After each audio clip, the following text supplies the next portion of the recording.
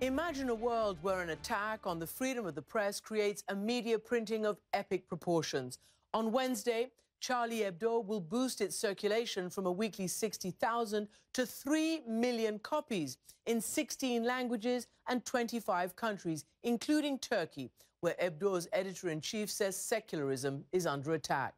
It's been a mammoth collaborative effort between colleagues in the French and global press, along with Google and the French government. The fittingly named French newspaper Libération has been hosting Charlie Hebdo's surviving staff as it puts out this edition, with the Prophet Muhammad on the cover carrying a message of compassion, which is common to all religions. A message the editor-in-chief of Charlie Hebdo made clear at a press conference earlier today. He's so much nicer than the Muhammad that is wrongly shown by the people who fired the shots. Our Muhammad is a much nicer guy.